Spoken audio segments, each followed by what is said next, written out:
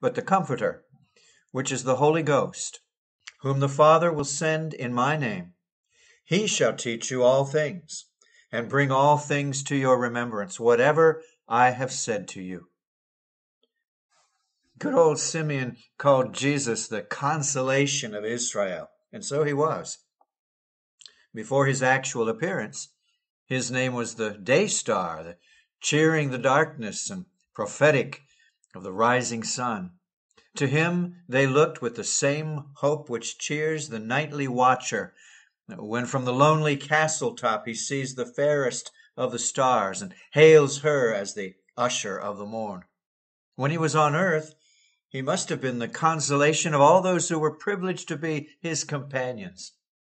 We can imagine how readily the disciples would run to Christ to tell him of their griefs, and how sweetly, with that matchless intonation of his voice, he would speak to them and bid their fears be gone. Like children, they would consider him as their father, and to him every want, every groan, every sorrow, every agony would at once be carried. And he, like a wise physician, had a balm for every wound. He had mingled a cordial for their every care, and readily did he dispense some mighty remedy to allay all the fever of their troubles. Oh, it must have been sweet to have lived with Christ. Surely sorrows then were but joys in masks, because they gave an opportunity to go to Jesus to have them removed.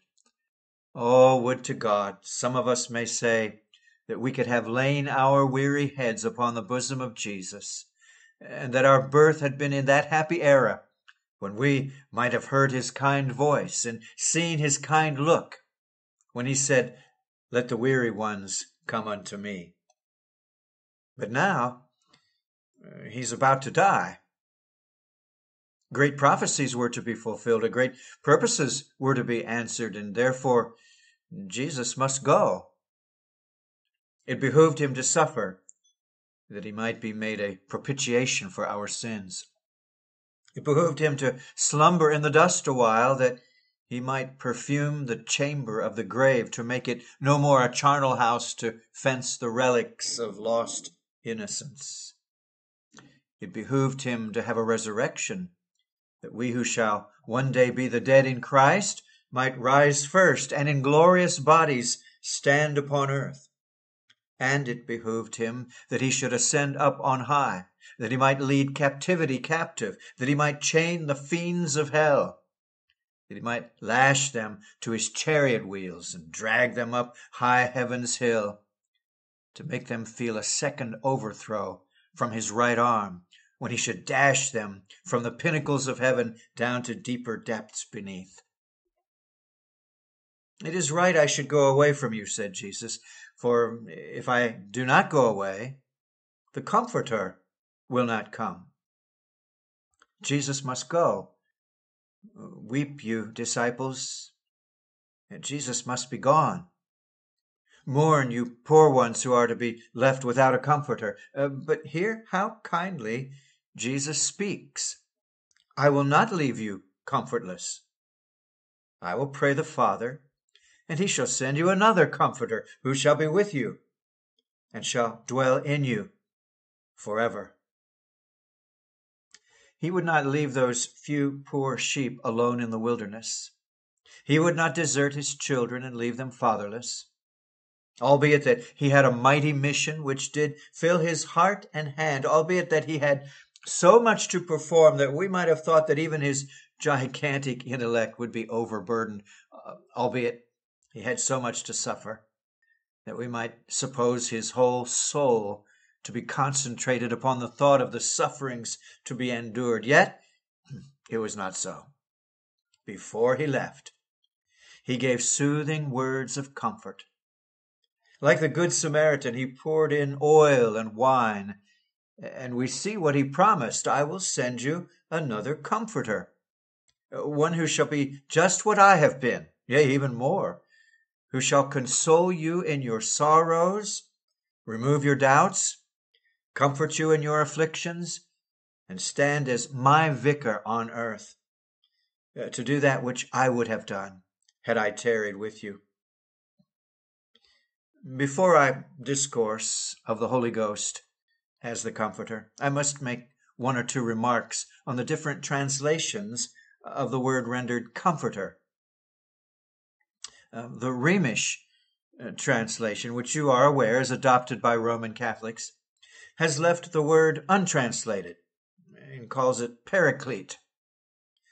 But the Paraclete, which is the Holy Ghost, whom the Father will send in my name, he shall teach you all things. So this is the original Greek word, and it has some other meanings besides comforter.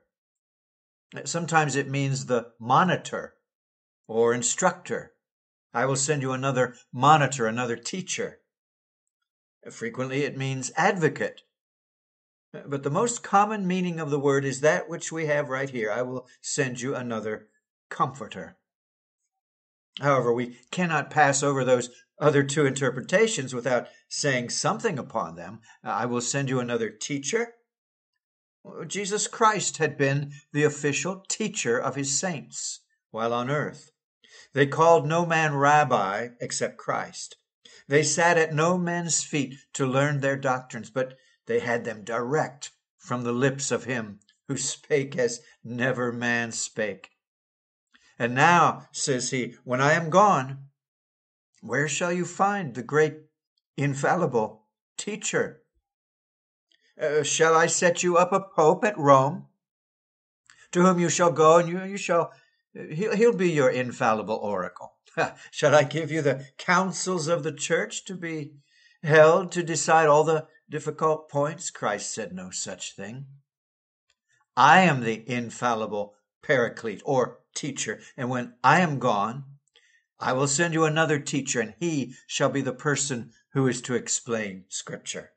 He shall be the authoritative oracle of God, who shall make all dark things light, who shall unravel mysteries, who shall untwist all knots of revelation, and shall make you understand what you could not discover had it not been for his influence.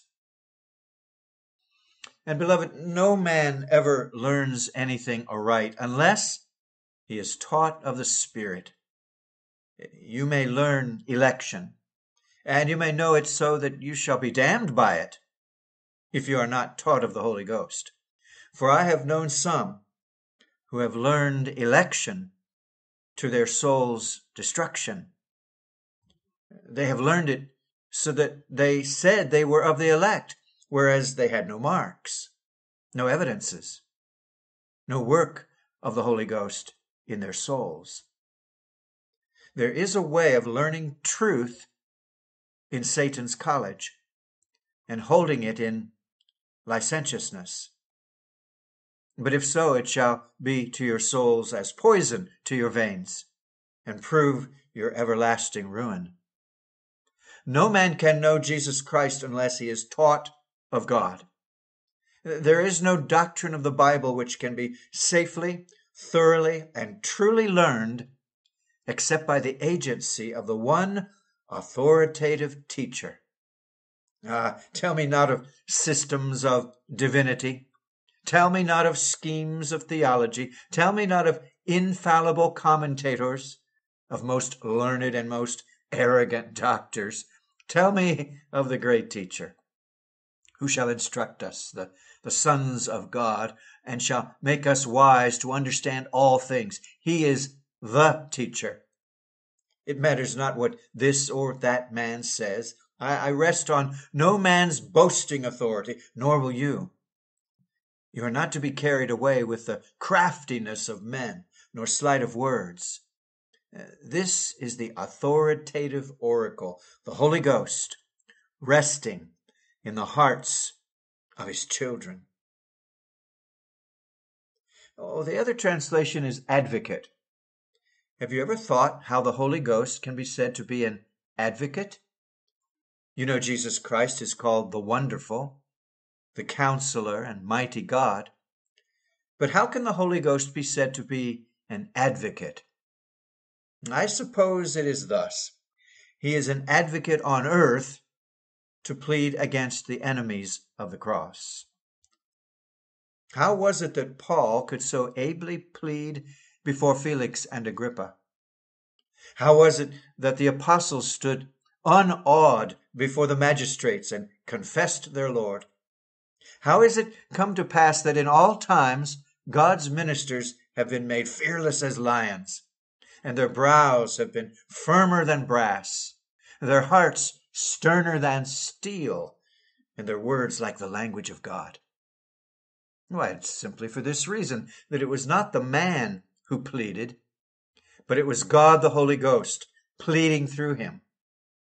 Have you never seen an earnest minister with hands uplifted and eyes dropping tears, pleading with the sons of men? Have you never admired that portrait from the hand of old John Bunyan? A grave person with eyes uplifted to heaven, the best of books in his hand, the law of truth written on his lips, the world behind his back, standing as if he pleaded with men, and a crown of gold hanging over his head. Who gave that minister so blessed a manner and such goodly matter? Whence came his skill? Did he acquire it in college? Did he learn it in a seminary? Ah, no. He learned it of the God of Jacob. He learned it of the Holy Ghost. For the Holy Ghost is the great counselor who teaches us how to advocate his cause aright. But besides this, the Holy Ghost is the advocate in men's hearts. I've known men reject a doctrine until the Holy Ghost began to illumine them. We who are the advocates of the truth are often very poor pleaders. We spoil our cause by the words we use. But it is a mercy that the brief is in the hand of a special pleader who will advocate successfully and overcome the sinner's opposition. Did you ever know him to fail once? Brethren, I speak to your souls. Has not God in old times convinced you of sin? Did not the Holy Ghost come and prove that you were guilty? Although no minister could ever get you out of your self-righteousness. Did he not advocate Christ's righteousness? Did he not stand and tell you that your works were filthy rags? And when you had well nigh still refused to listen to his voice, did he not fetch hell's drum and make it sound about your ears, bidding you look through the vista of future years and see the throne set and the books open and the sword brandished and hell burning and fiends howling and the damned shrieking forever? And did he not thus convince you of the judgment to come?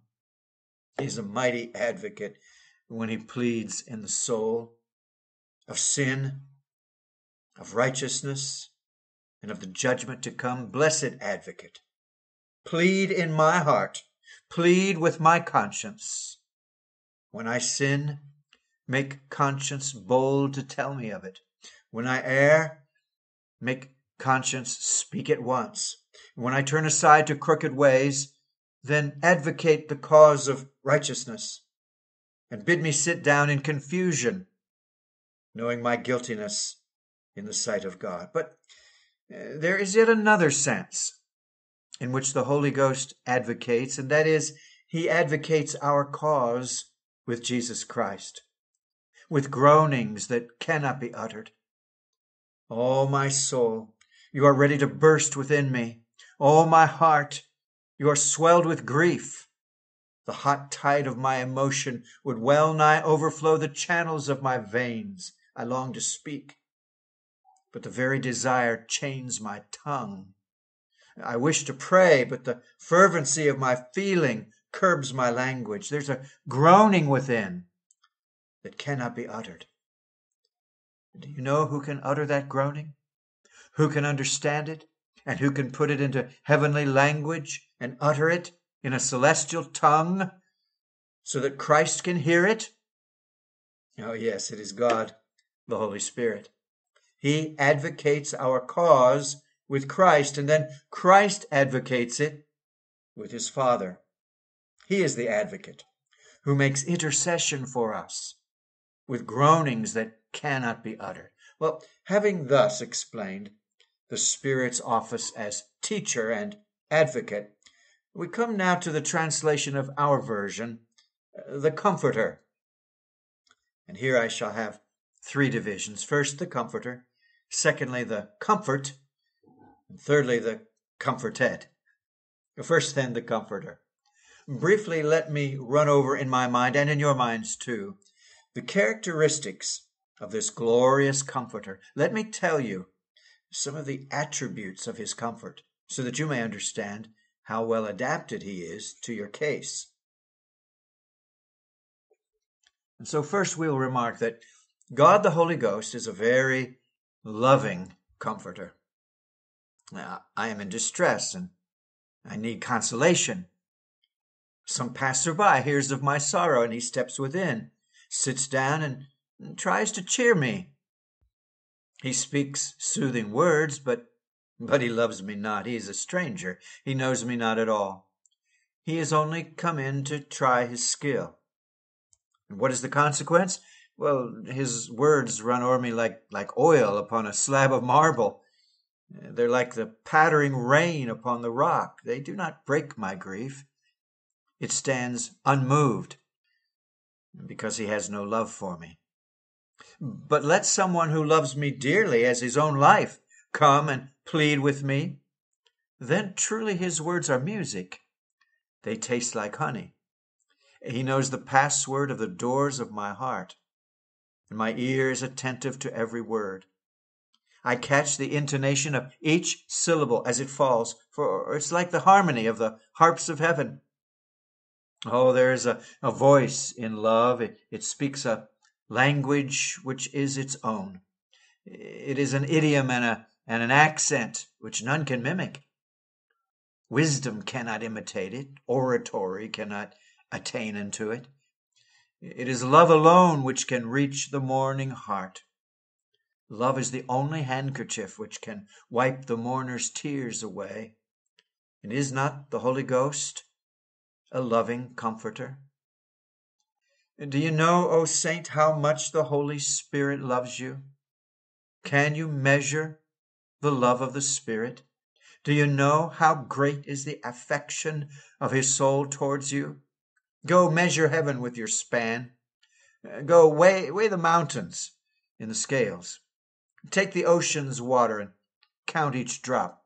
Go count the sand upon the sea's wide shore. And when you have accomplished this, then you can tell how much he loves you. He has loved you long. He has loved you well. He loved you ever. And he still shall love you. Surely he is the person to comfort you because he loves. Admit him, then, to your heart, O Christian, that he may comfort you in your distress. But next, he is a faithful comforter. Love sometimes proves unfaithful. Oh, sharper than a serpent's tooth is an unfaithful friend. Oh, far more bitter than the gall of bitterness to have a friend to turn from me in my distress. Oh, woe of woes to have one who loves me in my prosperity forsake me in the dark days of my trouble. Sad indeed. But such is not God's Spirit. He ever loves, and loves even to the end. A faithful comforter. Child of God, you are in trouble. A little while ago, you found him a sweet and loving comforter. You obtained relief from him when others were but broken cisterns. He sheltered you in his bosom and carried you in his arms. So wherefore do you distrust him now? Away with your fears, for he is a faithful comforter. Ah, but you say, I fear I shall be sick and shall be deprived of his ordinances. Nevertheless, he shall visit you on your sick bed and sit by your side to give you consolation. Ah, but I have distresses greater than you can conceive of. Wave upon wave rolls over me. Deep calls unto deep at the noise of the Eternal's waterspouts. Nevertheless, he will be faithful to his promise. But I have sinned. So you have. But sin cannot sever you from his love. He loves you still. Think not, O poor, downcast child of God, because the scars of your old sins have marred your beauty, that he loves you less because of that blemish. Oh, no. He loved you when he foreknew your sin. He loved you with the knowledge of what the aggregate of your wickedness would be, and he does not love the less now. Come to him in all boldness of faith. Tell him you have grieved him, and he will forget your wandering, and he will receive you again. The kisses of his love shall be bestowed upon you, and the arms of his grace shall embrace you. He is faithful. Trust him.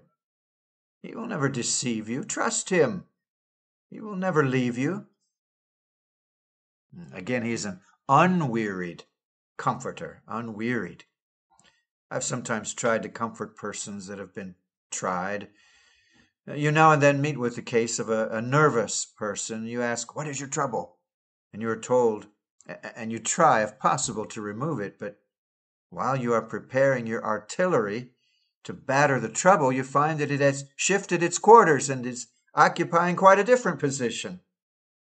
You change your argument and begin again, but lo, it is again gone, and you're bewildered. You feel like Hercules cutting off the ever-growing heads of the Hydra, and you give up your task in despair. You meet with persons whom it is impossible to comfort, reminding one of the man who locked himself up in fetters and threw the key away so that nobody could unlock him. I have found some in the fetters of despair. "Oh, I am the man," they say, who has seen affliction. Pity me, oh my friends." And the more you try to comfort such people, the worse they get. And therefore, out of all heart, we leave them to wander alone among the tombs of their former joys.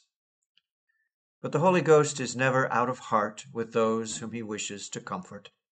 He attempts to comfort us, and we run away from the sweet medicine. He gives some sweet draught to cure us, and we will not drink it. He gives some wondrous potion to charm away all our troubles, and we put it away from us. Still he pursues us, and though we say that we will not be comforted, he says we shall be. And when he has said, he does it. He is not to be wearied by all our sins, nor by all our murmurings. And oh, how wise a comforter is the Holy Ghost. Job had comforters, and I think he spoke the truth when he said, "Miserable comforters are ye all." But I dare say they esteemed themselves wise. And when the young man Elihu rose to speak, they thought he had a world of impudence. Were they not grave and reverend seniors? And did not they comprehend his grief and sorrow? If they could not comfort him, who could? But they did not find out the cause.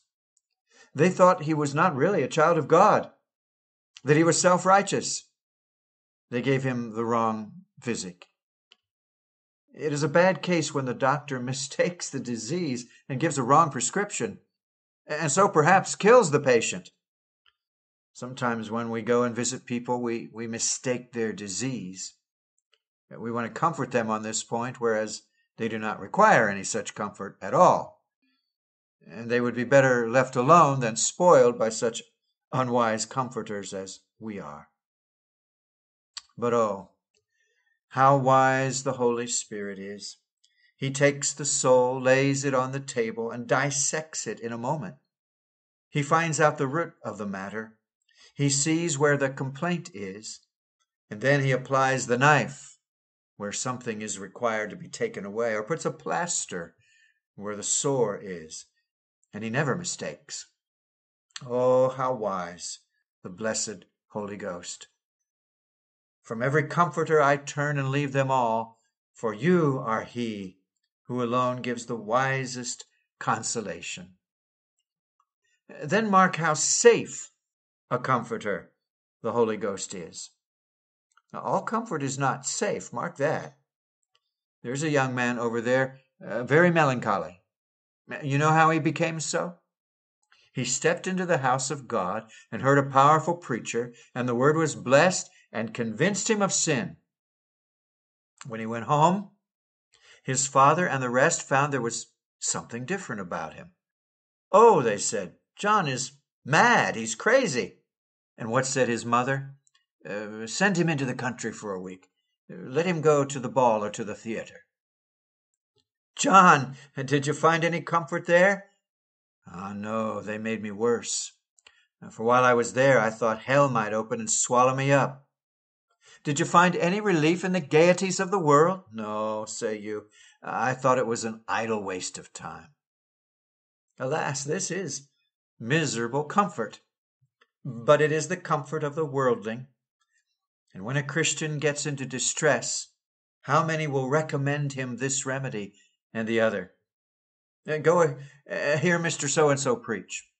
Have a few friends over to your house. Read such and such a consoling volume.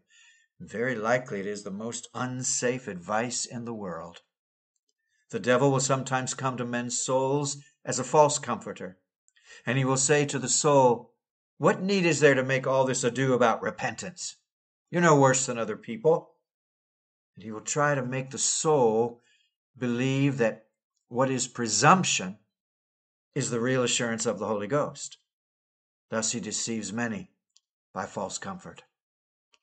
There have been many, like infants, destroyed by elixirs given to lull them to sleep.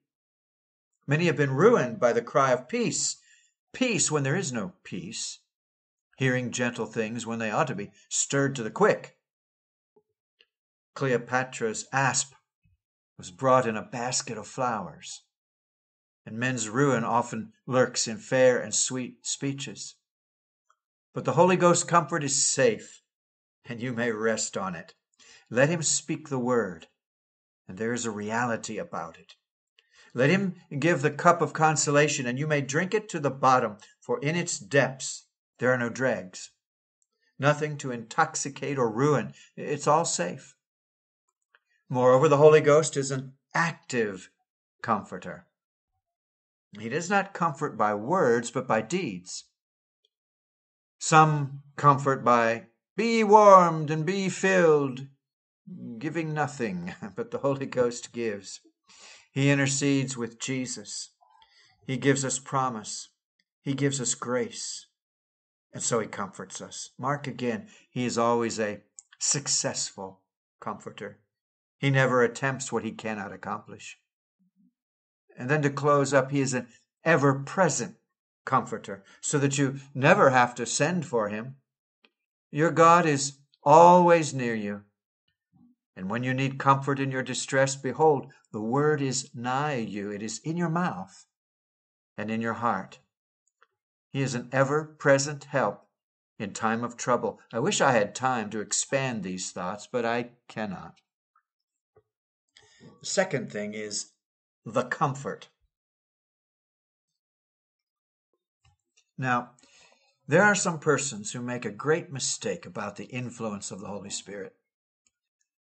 A foolish man who had a fancy to preach in a certain pulpit, though in truth was quite incapable of the duty, called upon the minister and assured him solemnly that it had been revealed to him by the Holy Ghost that he was to preach in his pulpit.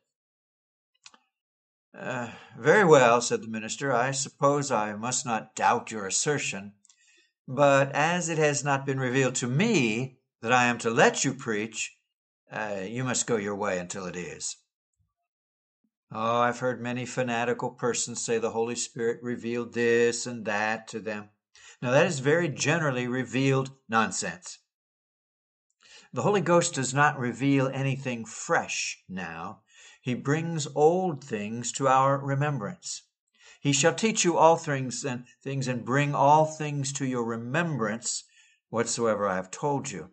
The canon of revelation is closed. There's no more to be added. God does not give a fresh revelation, but he rivets of the old one. When it had been forgotten, and laid in the dusty chamber of our memory, he fetches it out and cleans the picture, but he does not paint a new one. There are no new doctrines, but the old ones are often revived. It is not, I say, by any new revelation that the Spirit comforts. He does so by telling us old things over again. He brings a fresh lamp to manifest the treasures hidden in Scripture. He unlocks the strong chests in which the truth had long lain, and he points to secret chambers filled with untold riches, but he coins no more, for enough is done. Believer, there is enough in the Bible for you to live upon forever. If you should outnumber the years of Methuselah, there would be no need for a fresh revelation. If you should live till Christ should come upon the earth, there would be no necessity for the addition of a single word. If you should go down as deep as David, or descend as Jonah said he did into the belly of hell, still there would be enough in the Bible to comfort you without a supplementary sentence. But Christ says, he shall take of mine and shall show it unto you. Now let me just tell you briefly what it is the Holy Ghost tells us. Does he not whisper to the heart, Saint, be of good cheer. There's one who died for you. Look to Calvary. Behold his wounds. See the torrent gushing from his side. There is your purchaser, and you're secure. He loves you with an everlasting love, and this chastisement is meant for your good. Each stroke is working your healing. By the blueness of the wound, your soul is made better.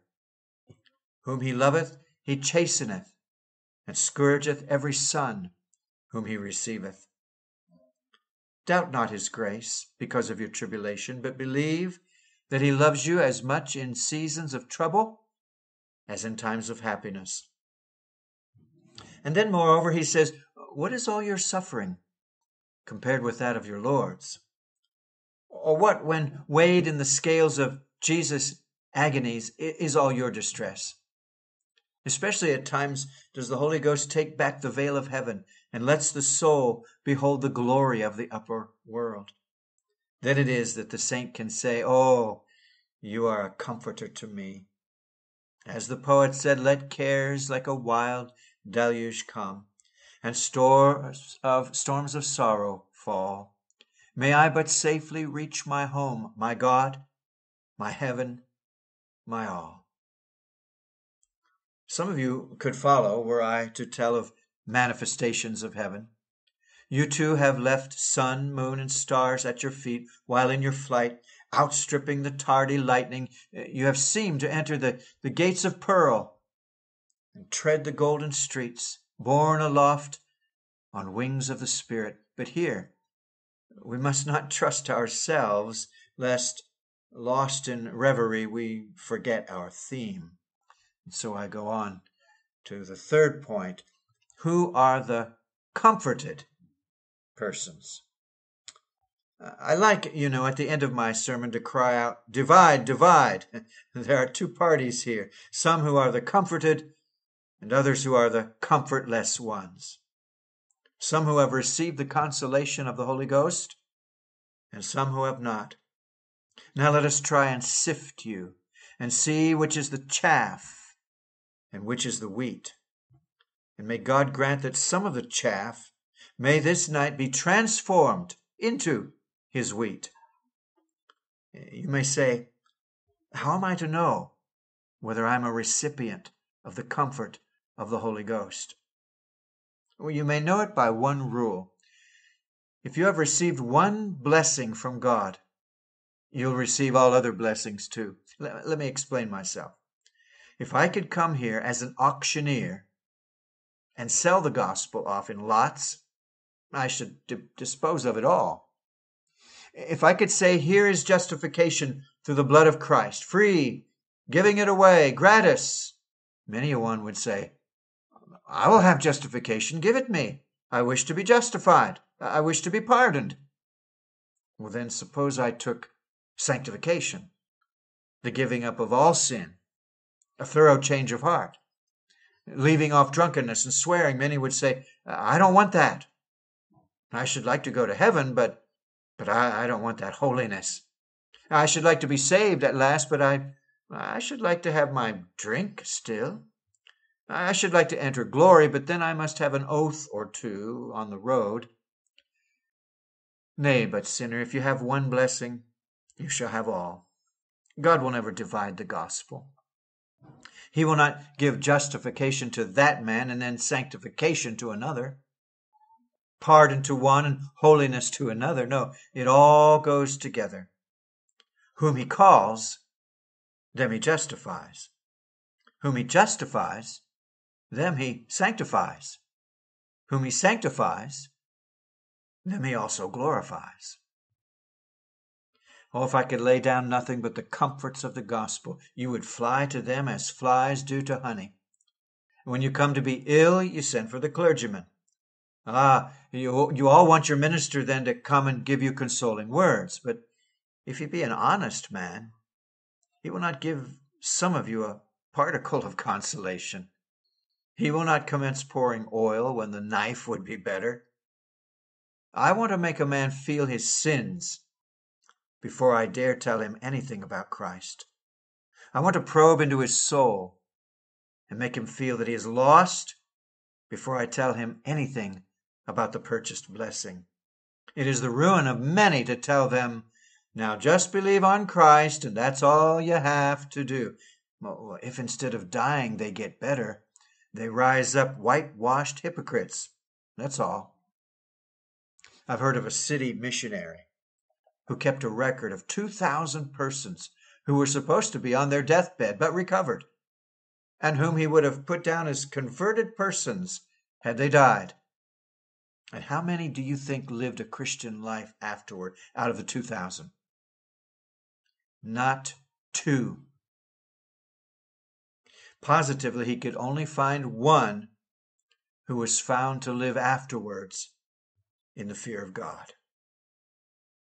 Is it not horrible that when men and women come to die, they should cry, comfort, comfort, and that hence their friends conclude that they are children of God?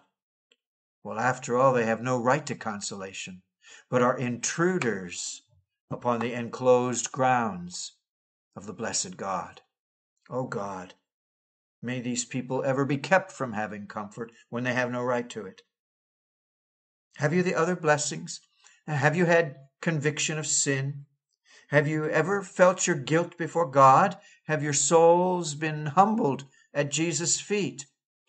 And have you been made to look to Calvary alone for your refuge? If not, you have no right to consolation. Do not take an atom of it. The Spirit is a convincer before he is a comforter. And you must have the other operations of the Holy Spirit before you can derive anything from this. And now I have done. You've heard what this babbler has said once more. What has it been? Something about the Comforter. But let me ask you, before you go, what do you know about the Comforter? Each one of you, before descending the steps of this chapel, let this solemn question thrill through your souls. What do you know of the Comforter? Oh, poor souls, if you know not the Comforter, I will tell you what you shall know. You shall know the Judge. If you know not the Comforter on earth, you shall know the Condemner in the next world, who shall cry, depart, ye cursed, into everlasting fire in hell. Well might Whitefield call out, O earth, earth, earth, hear the word of the Lord. If we were to live here forever, you might slight the gospel. If you had a lease of your lives, you might despise the Comforter. But sirs, you must die. Since last we met together, probably some have gone to their long last home, and ere we meet again in this sanctuary, some here will be amongst the glorified above or amongst the damned below. Which will it be? Let your soul answer. If tonight you fell down dead in your pews, or where you are standing in the gallery, where would you be? In heaven or hell? Deceive not yourselves. Let conscience have its perfect work.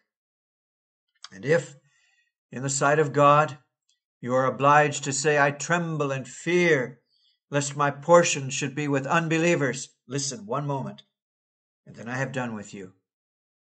He that believeth and is baptized shall be saved. He that believeth not shall be damned. Weary sinner, hellish sinner, you who are the devil's castaway, reprobate, profligate, harlot, robber, thief, adulterer, fornicator, drunkard, swearer, Sabbath breaker, listen. I speak to you as well as the rest. I exempt no man. God has said there is no exemption here. Whosoever believeth in the name of Jesus Christ shall be saved. Sin is no barrier. Your guilt is no obstacle. Whosoever, though he were as black as Satan, though he were filthy as a fiend, whosoever this night believes shall have every sin forgiven, shall have every crime effaced, shall have every iniquity blotted out, shall be saved in the Lord Jesus Christ, and shall stand in heaven safe and secure. That is the glorious gospel. May God apply it home to your hearts and give you faith in Jesus. And the quote, we have listened to the preacher. Truth by him has now been shown, but we want a greater teacher from the everlasting throne. Application is the work of God alone. Amen.